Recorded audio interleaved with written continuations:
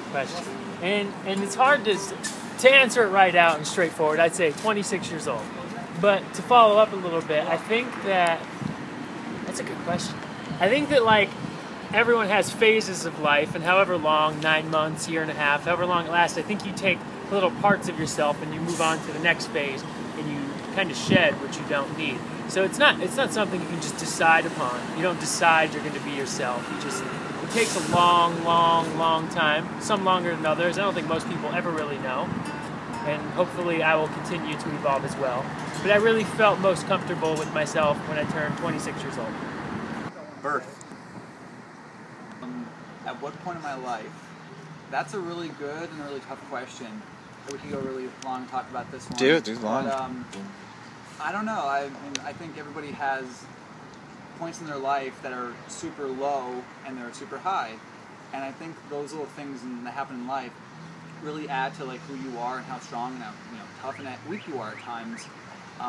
I think everybody goes through those times regardless of how old or how young you are. And I don't think anybody could ever be 100% comfortable, with like everything that's going on. But I would say like right now in my life at the age of 28 is the happiest I've ever been. I've had so much to look forward to, and all that was just taking a chance and just doing what I wanted to do. I know there's a lot of people out there who maybe are stuck in a job and are stuck, in a bad relationship. Get rid of all that stuff. Get rid of all those toxins in your life. You don't need that stuff. Anybody who brings you down in their level, get rid of them. And that's my advice. Is just do what you want. Just be happy. Be who you are. I really like this question. I'd say I realized I wasn't going to live like the cookie cutter lifestyle when I was about 13. I met most of my friends that are my best friends today just going to shows and stuff, and it was like a whole different lifestyle. And then I started riding BMX, and I met Dennis and all those dudes, and they were just like doing life the right way, I guess you want to say. I'm a little bit younger than them. But yeah, emotionally and physically, mentally, this is the most content I've been with myself. And I want to say the last 2 years maybe have been hell, but I think you have to go through hell a few times to find yourself, and you just gotta make sure you come out better every time. Everyone goes through bad stuff. I'm not gonna ever compare myself to anybody, and yeah, you just kind of gotta go through hell to find yourself, and just make sure you come out better.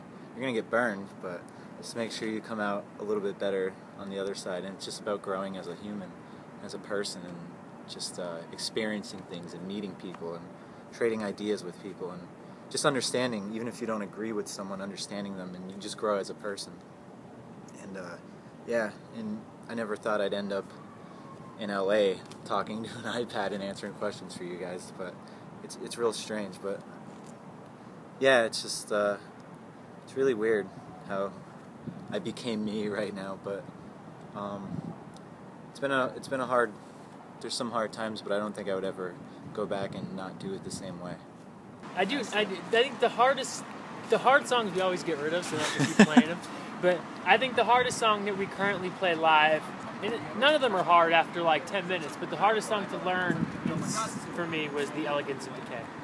The song's fucking brutal. Spider fingers for like 4 minutes straight. And it has a weird rhythm to it. Other than that, none of them are really all that hard. They're deliberately very, very simple. 4 chords. Hardest song on guitar. They're all pretty easy. We started taking it easy on ourselves when we started playing live more often because we want to be able to move around a little bit. But I think the hardest for me is anytime Dennis writes a part and we switch parts and I have to play his lead or something, and we're just two completely different styles of guitar playing. And yeah, so anytime I have to learn to play like Dennis on a song, it's a little challenge, but after a practice or two, they're not too hard. You guys could probably figure them out without even maybe 1 or 2 listens. My favorite movie is Ghostbusters. Ever since I was like a little kid, it's been my favorite movie. Role models. I don't think I have a single role model. I would say like one of them, or altogether, my friends have been a huge role model with me. Taking like bits of their personalities and doing that. So I would say my friends. Favorite movie series would be the Terminator series. And as of role models, I don't think I have any role models, honestly. My favorite movie is Titanic. Say we'll go there, Jack. I don't have any role models. Maybe Kate Winslet and Leonardo DiCaprio. James We Cameron. gotta get on the corner. Yeah, James Cameron.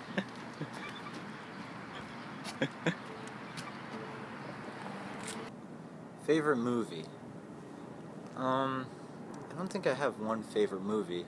One I do watch all the time is Haggard. Bam Margera directed it. It's from like 2003 and it's hilarious. We quote it all the time, everyone. It's super funny. If you don't know what it is, go watch Haggard right now. It'll change your life. But recently I've just been watching Tim Burton films or anything with Robert Downey Jr. Dave Haig. Dave Haig rules. I'm coming home in October. I lost a dread. We can have all sorts of fucking tea. We have to have that potluck that we were supposed to have. We're going to have that in October. And send me some of your music because I like it.